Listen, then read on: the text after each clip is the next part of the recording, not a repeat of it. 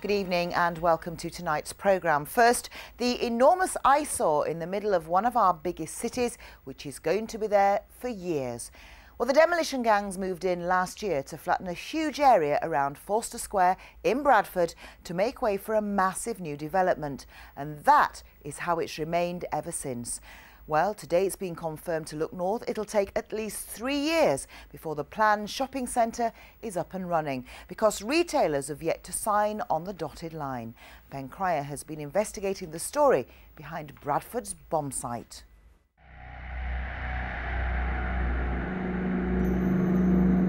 Caught on camera, the changing face of Bradford, the demolition of the old to make way for the new. But a year on, and the Broadway centre is still a pile of rubble.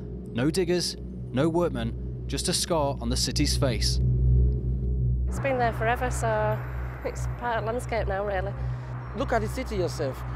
It doesn't look clean like this. You know what I mean? It's not good looking.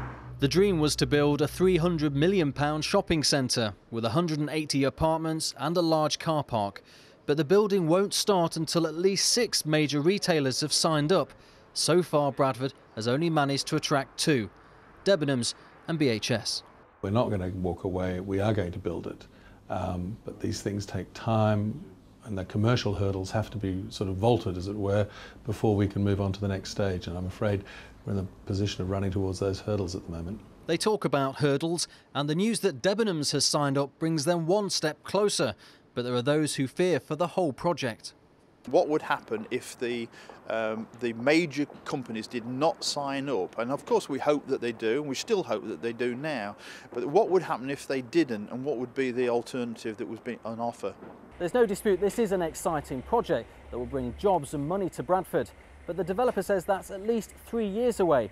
And when you have to walk around a mountain of rubble every day, that can seem a long time. And the real question is, which way to go round? The project is now gathering speed, but while Bradford waits, it runs the risk of falling behind Leeds, its already glamorous and prosperous neighbour. Ben Cryer, BBC Look North, Bradford. That was Ben Cryer reporting, so let's find out what the future really holds for Bradford City Centre. And joining us is Councillor Andrew Mallinson, who's a member of Bradford Council's Regeneration and Housing Committee. Regeneration, it looks like a bomb site, Councillor. I wouldn't exactly call it a bomb site. I do, take on board people's concerns that it has been an empty site for a long time. But that was a combination of things. The fact that the council and Westfield worked very closely together and actually completed a level playing field in a very short space of time and ahead of schedule. No, what you did was you levelled a lot of buildings which many people in Bradford say should have stayed there until you had all the tenants required to actually start putting something up.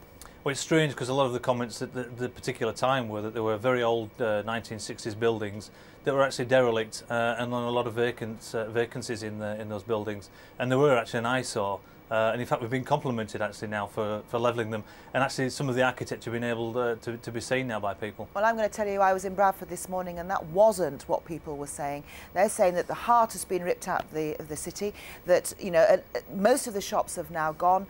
It's a shopping centre full of charity shops, that you've pulled down the market years ago and now you're going to ruin what's left of the city. Well, I can comment on that because we've just seen Primark actually invest heavily into Bradford City Centre for their store. We've got a fantastic Kergate Centre, and when Broadway comes online, we'll have a fantastic shopping centre there at the same time. Are you telling me honestly that you prefer Kergate to the old Kergate Market? I prefer redevelopment within the Bradford City Centre, and there's going to be disruption and there's going to be heartache for a lot of people, but I'm sure that we'll win them back once the development is up and running. And bear in mind, this is only one part of the parcel for regeneration for the city centre. Can I ask you one thing? Why is it going to be 3 years? Surely you can actually get to work and start doing something with it now. It would make us all feel so much better, Councillor, when we walked past it. Let's remember that Bradford Council is only a partner in this, and actually Westfield are the developers for the site. And I do take on board these comments that people are making, but I will assure people that as soon as Westfield are on site, they are looking at a 2-year build, not a 3-year build. But again, this is only one part of a parcel for a very big regeneration project for the city centre and for the Bradford district. Councillor, we'll be watching. We look forward to it. Thank you.